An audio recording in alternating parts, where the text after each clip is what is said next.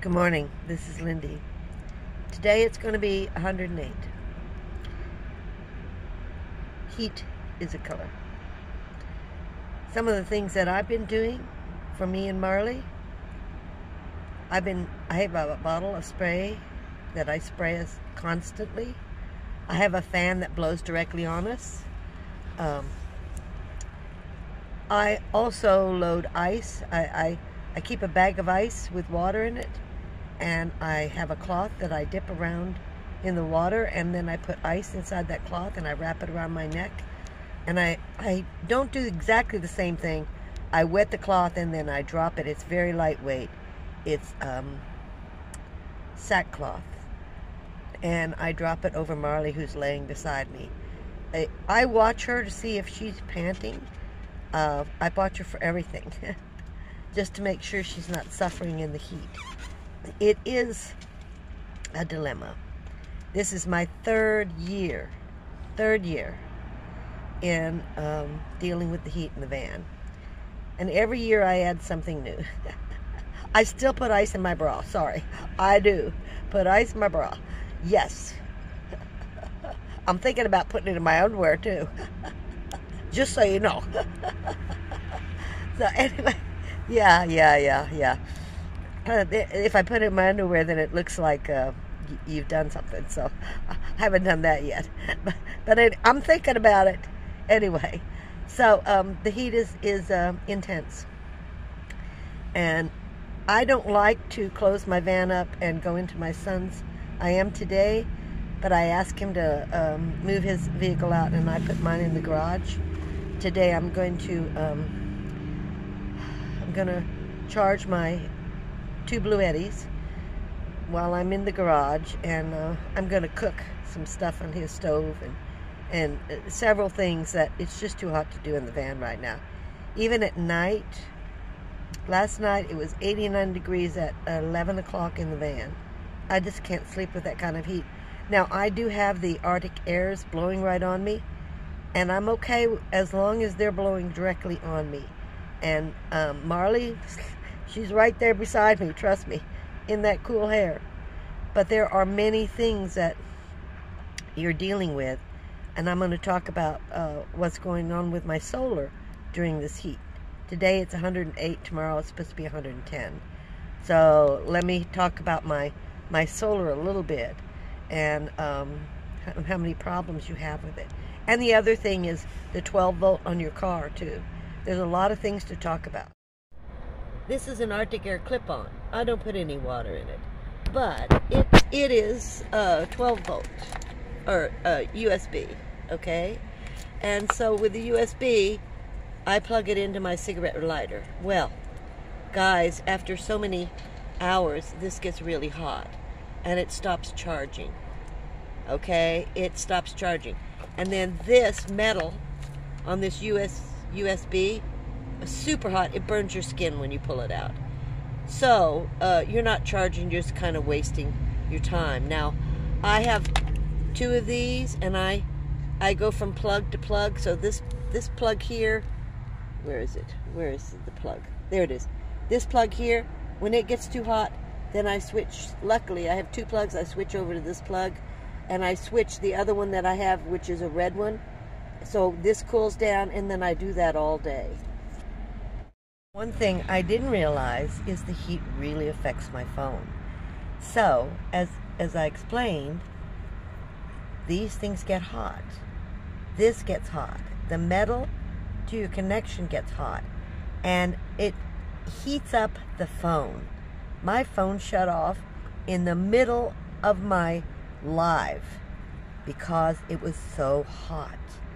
Now, what I do, I didn't realize what was going on. I'm like, why is this phone? But I had been on the phone for hours, and I wanted to make sure nothing happened to it, so I kept it plugged in for my live. And it overheated. It was crazy. So, now I have a bag of ice water with some ice in it, and I immediately put my phone on that, and I unplug the one plug, this. I put a new one in on the other side, and then I can run my phone. But it's crazy how hot these things can get. And then they heat up your equipment that you're using. I never realized that or understood that at all. It's something else. So extreme heat can do a lot of damage. Yeah. So the same thing happens with your 12 volt here, USB, and your electric. These plugs get excessively hot. This Blvd, after so many hours, will turn itself off, the electricity, so then you don't have any fans. Now, you can turn it right back on if you're in the van, but if you've got them on while you're gone from the van, then you're stuck. Now, the 2000 is really kind of bad about that. It's just the weather, okay? It's not necessarily the Blvd. The heat in a van is extreme, and there's not many things that are really able to handle it. This Blvd, which is my 150, which is 1,000 watts, 15 watt surge, I've had it going on almost 3 years, and it does the same thing. It gets hot. This plug gets so hot that it starts charging. Okay, and everything you use, the USB, again, they get hot. The metal part gets hot. The socket gets hot. The 12 volt is the same. However, this one does not shut off. It just keeps running.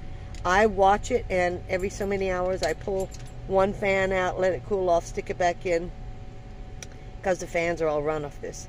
Now, the Artic fans, which are, there's one right there, and there's another one right here. I put those up, but they, they're kind of, oh, I was going to tell you, I forgot. They use 53 watts total, which is extremely low to run something. They make a huge difference directly on you. They do help to keep the van down. Now, it is 9 o'clock in the morning, and it is 94 in the van, because I'm not running these little Artic Airs.